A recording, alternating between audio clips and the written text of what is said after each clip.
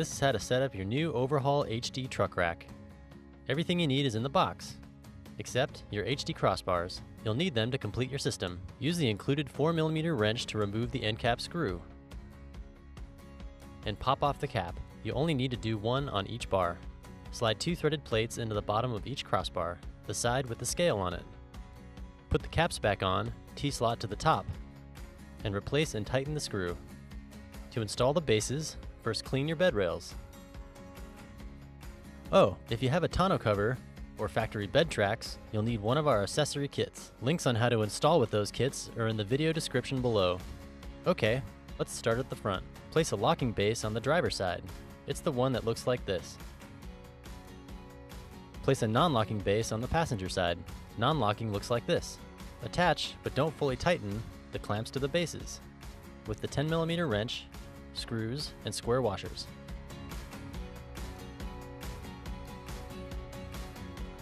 Measure the bases to make sure they are the same distance from the cab. Space the clamps as wide apart as possible and tighten them down with a 10mm wrench.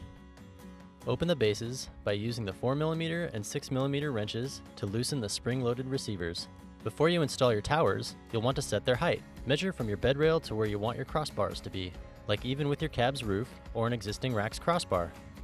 Loosen the tower bolts, then use the scale on the upright to set each tower to the measurement you want. And, once it's set, fully tighten the tower bolts with a 6mm wrench. It's tower time. Position one on each of the bases, with the long part towards the rear of the bed, and partially tighten the receivers to hold things in place. Grab one of your bars, slide the plates toward the middle, then set the bar on the towers, plate side down.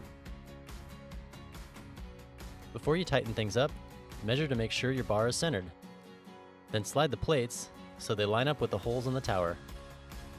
Install the hardware, like this, and tighten things up with the 6mm wrench. Then fully tighten the towers to the bases with the 6mm and 4mm wrenches. Now repeat the process for the back of your bed.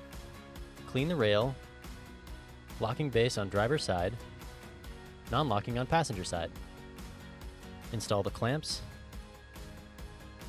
Measure from the ends of your front bases so they're equally spaced, and make sure they are far enough apart to give you at least a 36-inch crossbar spread.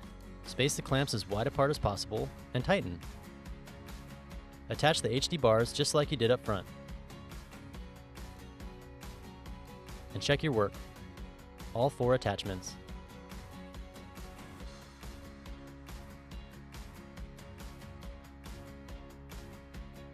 Grab your SKS locks and key. Attach the locks to the lock posts and use the key to lock down your rack. Now just add your mounts and accessories and you're ready to go. If you're not going to need a rack for a while, removal is easy. Unlock, loosen the 4 spring-loaded receivers, unhook one of the towers, and lift. You can leave your bases on or remove them. That's up to you. That's it. Enjoy your OverHaul HD. And take it easy.